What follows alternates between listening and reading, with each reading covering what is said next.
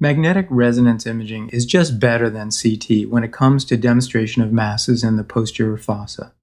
That's because of the artifacts that appear on head CT arising from the dense bones of the skull base and dental implants or fillings. These artifacts will degrade the imaging, frequently in non-intuitive ways. The problem is quite evident in this patient with a known posterior fossa mass. These alternating white and dark lines are due to artifacts arising from the skull base and fillings in the teeth, and they obscure the tumor.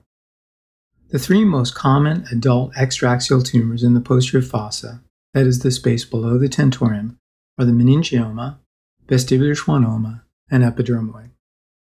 Elsewhere in the brain, meningioma remains the most common extraaxial tumor, although you should keep in mind they can be hard to distinguish from metastatic tumors involving the dura or bone in patients with cancer.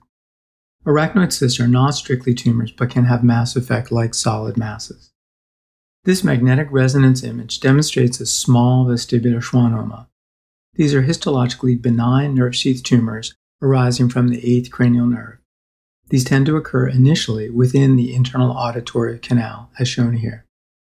When they grow larger, they can extend into the adjacent CP angle cistern and compress the brainstem while the tumor is still evident in the internal auditory canal.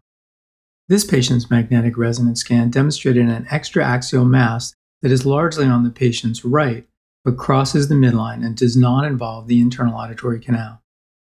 These findings argue against the diagnosis of a vestibular schwannoma, and this proved to be a meningioma. Keep in mind that all meningiomas and schwannomas enhance on magnetic resonance imaging, but can have cystic areas that do not enhance. This patient has a left-sided posterior fossa mass that displaces the middle cerebellar peduncle.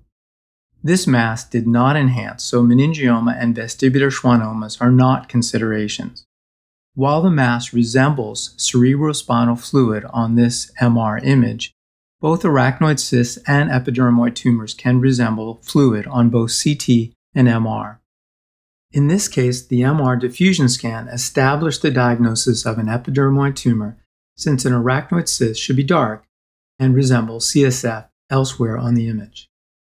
This patient shows a different CP angle mass at the level of the internal auditory canal, seen here on the T1 weighted MR image.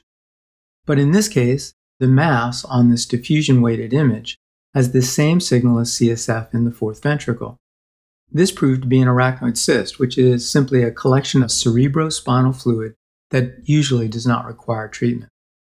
Usually the combination of CT and MR and the use of intravenous contrast will allow you to correctly predict the nature of posterior fossa extraaxial masses. Consider this patient who presents to the emergency room with dizziness. His CT scan demonstrated a low attenuation mass, but poorly seen on the CT scan. But you know it's there by the loss of the fourth ventricular contour. Based on the CT scan alone, this mass could be intra or extraaxial in location. The T1 weighted MR scan of this patient demonstrated that the lesion has a sharp border with the brain. While the mass appears to be surrounded by brain, you now know to be skeptical of this observation when based on a single view. That's especially true with masses at the periphery of the brain and at the midline. Contrast-enhanced MR imaging demonstrated that this lesion did not enhance at all. That observation makes meningioma and schwannoma very unlikely, since both usually enhance with intravenous contrast. This midline mass has very high signal intensity on this diffusion-weighted MR image. When you consider that the lesion does not enhance, its location in the midline, and its high signal intensity on diffusion-weighted imaging, even though this is not a typical location for it, you can conclude that this tumor is an extraaxial epidermoid. While you will not be able to predict the type of every extraaxial mass, accurate localization of the mass to the extraaxial space will allow you to limit the possibilities considerably. So I hope you liked this video.